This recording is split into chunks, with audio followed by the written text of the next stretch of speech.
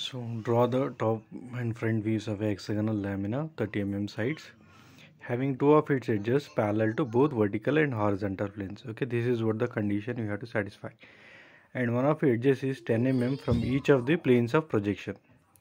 Okay, that means we need to consider from that XY line. So 10 mm on either side we need to consider a 10 mm here. So the length we need to consider. So first you need to draw XY line. So you need to draw XY line first. So draw an XY line here. So draw VPHP XY. Okay, for a distance of 10 mm. 10 mm means it is exactly one box distance. So here we will draw an locus line. Okay.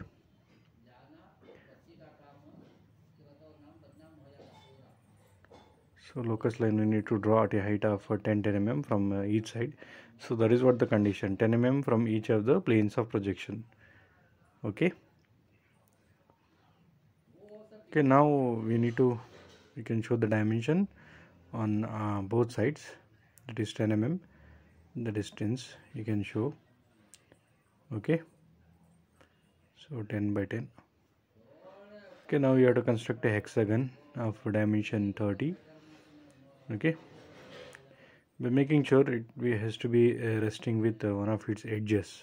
So you can see that that's what the condition, having two of its edges parallel to both vertical and horizontal planes. Okay, using circle method I'll be constructing a hexagon. So by taking 30 mm from the scale using compass, I'm drawing a circle here. Okay, so I will take a vertical line here because we need to get the corner point on that locus line.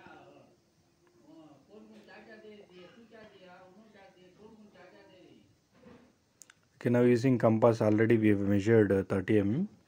So we need to cut 6 arcs here on this circle to get the hexagon with respect to edge here. Okay, so we'll be cutting the arc for 30 mm here. So total 6 arcs we have to cut here.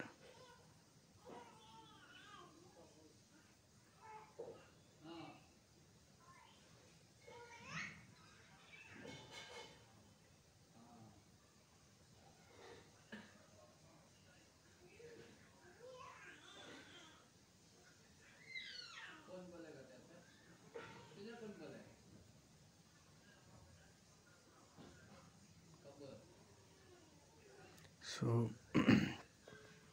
connect all these lines with the straight line with the help of the scale.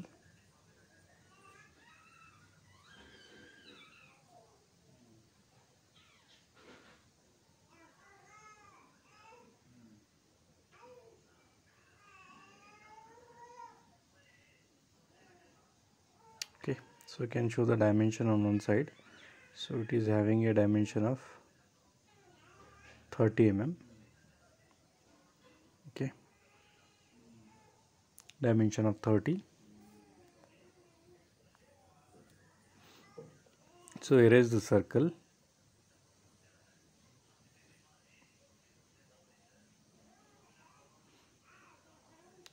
Okay, now we can give the naming for this. Okay, you can write down A, B, C, D, E, F and project it upward till the XY line. Okay, till that 10 mm line in the front view, because we need to get it exactly on that 10 mm line here. Okay,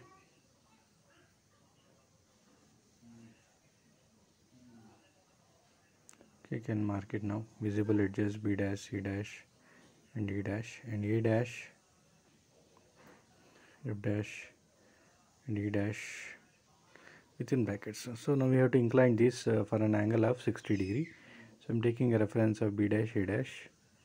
So keep the protractor here. So mark for angle 60 degree. mark for angle 60°. So draw an angle line passing through that point. Now we take the compass, so measure from B dash to D dash. So cut the first arc, second arc from B dash to C dash. So cut the arc, so you can mention the naming.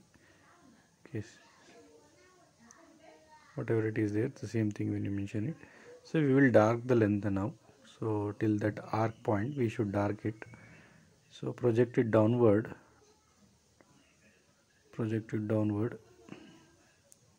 to complete the second position, top view, and draw the projection lines here.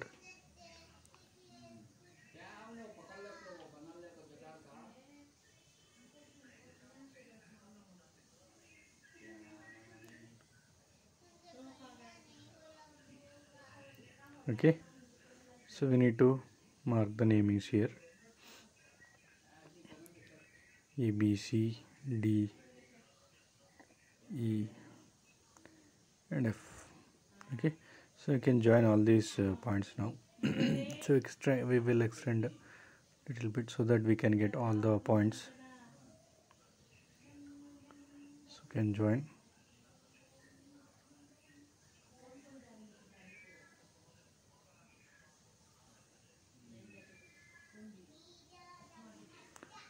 So that completes the second position top view. So now we have to place it on that locus line with respect to BA. First take a reference point of B. So B, from B to A you can measure it using compass.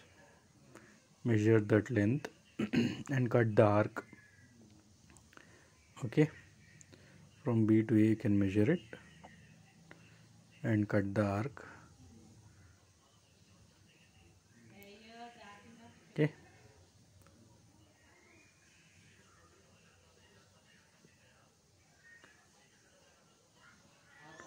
So B to A. Now using compass you need to cut the arcs. A to F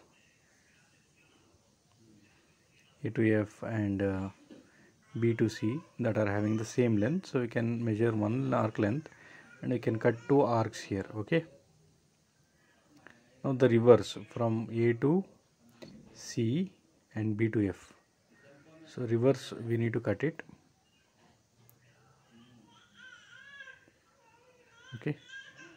So you can mention the naming here. So that is B, that is C, and that is F. Again we need to cut the arc from F to E.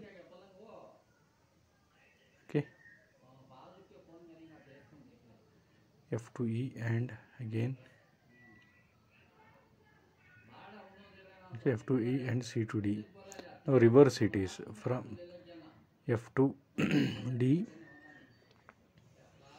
and then F to D. Reverse arc we need to cut.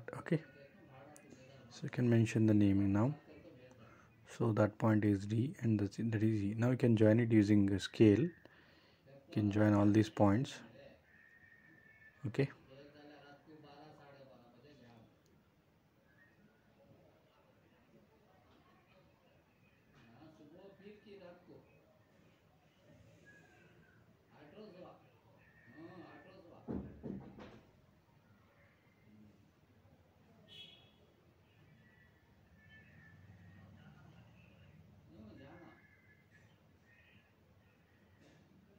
Now project it upward to complete the final position here.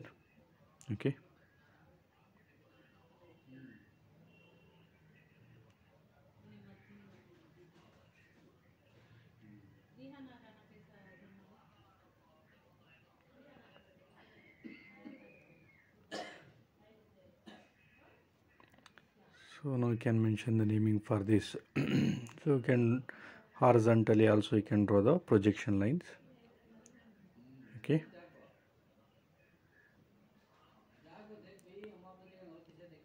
So that is B dash, A dash, that is C dash, F dash, D dash and E dash. So you can join or connect all these points to construct the final position.